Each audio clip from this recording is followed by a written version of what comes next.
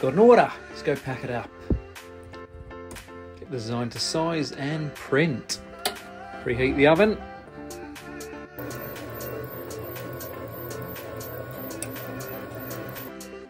Time to apply the DTF powder. Shake off the excess. Time to cook. Press the shirt for 5 seconds to take out the moisture. Make sure the design is in the correct position. Keep that in place with heat tape. If your heat press doesn't have a Teflon sheet built in, you can replace one to protect the heat press. Mine does, so I can carry on.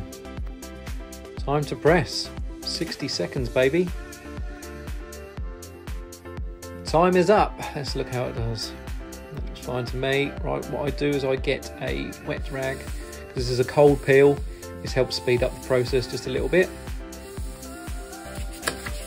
Has it taken to the shirts? Of course it has. Looking good. Now press for a further 5 seconds to seal the deal.